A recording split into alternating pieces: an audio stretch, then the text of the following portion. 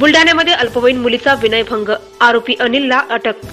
वर्ग शिक्षिकेच्या पतीने घरगुती क्लासमध्ये अल्पवयीन मुलीचा विनयभंग केल्याची घटना काल संध्याकाळी दिनांक 9/12/2018 रोजी घडली।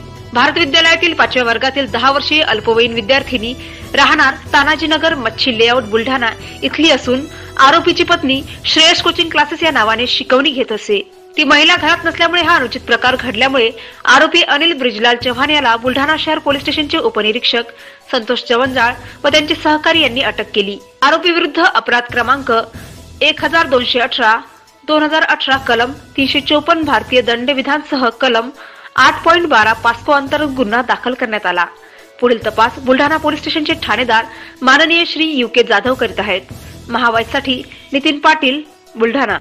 आज रोजी पोलीस स्टेशनला तक्रार प्राप्त झाली की तक्रारकर्त्याची नात 10 वर्षाची एका खाजगी शिकवणी क्लासमध्ये जात असते मच्छी लेआउटमध्ये। काल संध्याकाळी 4 वाजेच्या सुमारास दोघे बहीण भाऊ त्या ठिकाणी गेले होते। इयत्ता 5वी मध्ये आहेत ते।